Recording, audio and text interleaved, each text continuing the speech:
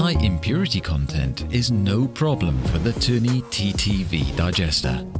The substrate is fed into the digester by means of a piston pump. The TTV is ideal for the digestion of organic material with a high amount of impurity content. The impurities are transported safely along the TTV digester from feeding to extraction. The special design and configuration of the paddles along the shaft prevent sedimentation and floating. That way, impurities are continuously transported to the digester extraction and have no chance to build floating or sinking layers.